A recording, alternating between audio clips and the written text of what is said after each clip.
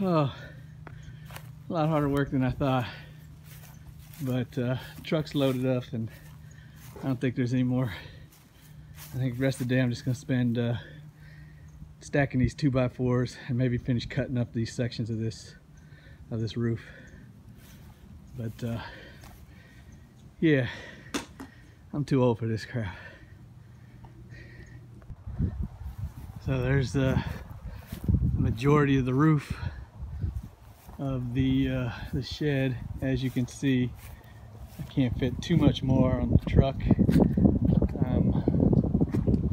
Sitting kind of low, so I'm already probably pushing what she can carry. So we're gonna have to knock off. So till next time. All right, so this is it for the day. Yeah, we're just done. Truck's loaded up, dump's closed, so we can't go unload it. We got a little bit left of the roof to haul away, probably truckload and there, and then we got the one side wall to take apart, and then the floor, and then it's hauled away. We get rid of these cinder blocks, clean this area up, and get ready for somebody to come in and put up the new shed.